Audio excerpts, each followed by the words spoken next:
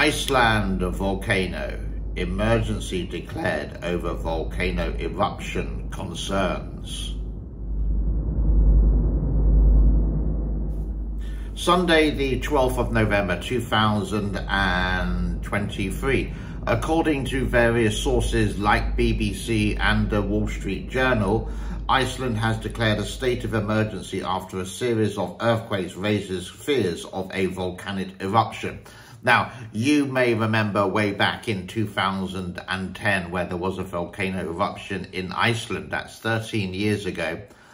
And it grounded European airspace. I was stuck in Doha in Qatar for 5 days, which was a great shame because I couldn't go anywhere and I was getting paid and living in a 5-star hotel.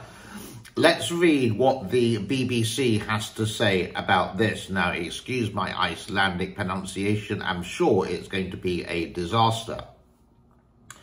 Authorities have ordered overnight thousands of people living in the southwestern town of Grindavík to evacuate as a precaution.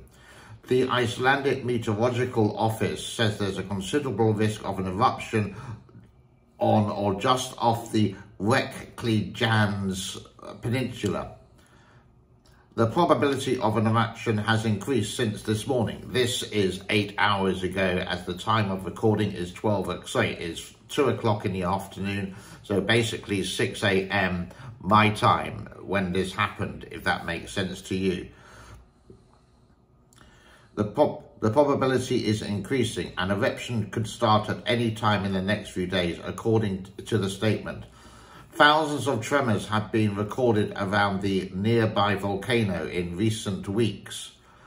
There have been concentrated in Iceland's peninsula, which has remained dormant to volcanic activity for 800 years before the 2021 eruption.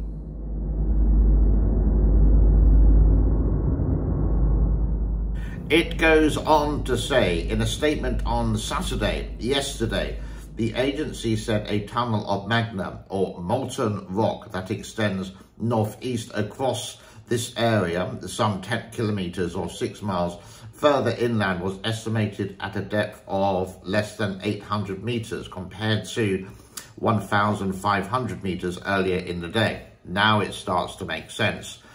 On Thursday, the increased seismic activity in the area promoted closure of the nearby Blue Lagoon Lake.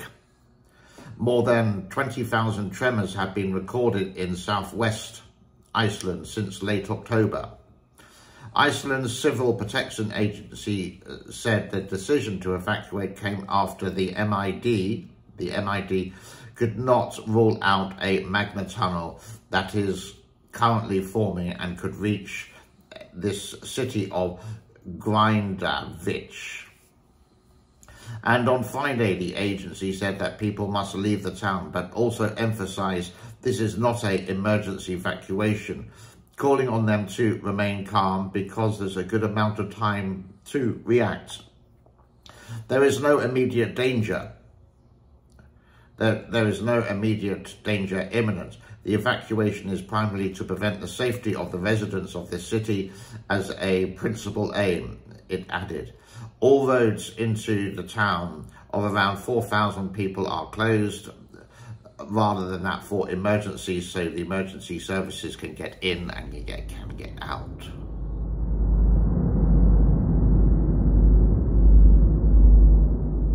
Another article coming out with this one is Iceland's one of the most geographical active regions in the world, with around 30 active volcano sites. Volcanic eruptions occur when magma, which is lighter than the solid rock around it, rises to the Earth's surface and deep below it. In July, a volcano erupted in that area, drawing tourists to the world's newest baby volcano.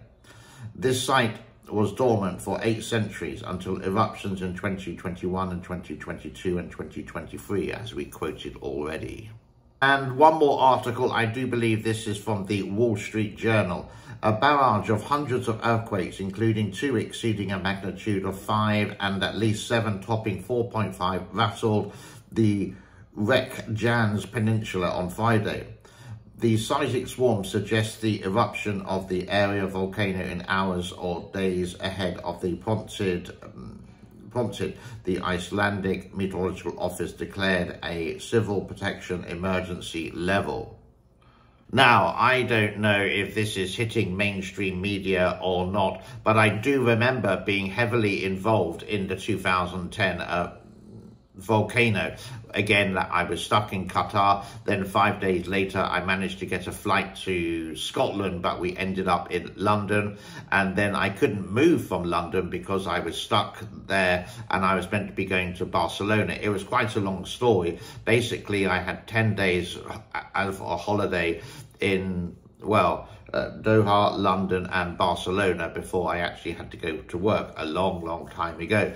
Is this the same situation which is going to happen? They're saying this earthquake or this volcano, if it erupts, is going to have more carbon dioxide than we can ever produce. Is it going to do another volcanic ash cloud and it's going to shut down the European airspace again? We just don't know, and we just have to wait and see.